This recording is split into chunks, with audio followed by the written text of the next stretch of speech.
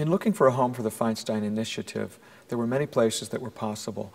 There were opportunities in New York, there were opportunities in Las Vegas, in Los Angeles, all over the map.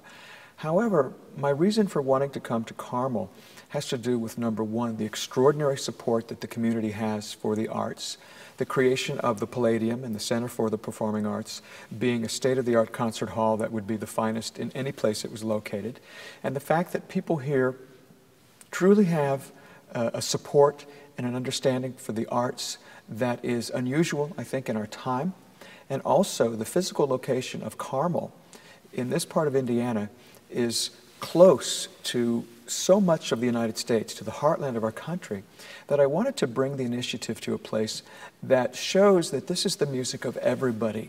This is not exclusive to New York or to Los Angeles. It's not rarefied, but this is the music of the people. The songs that I wish to preserve came from all over our country. They were written by Willard Robeson, who was from Alabama, and Richard Whiting from Detroit, and Gus Kahn from Chicago, and people from Brooklyn and from Louisiana and Florida. I mean, you name it.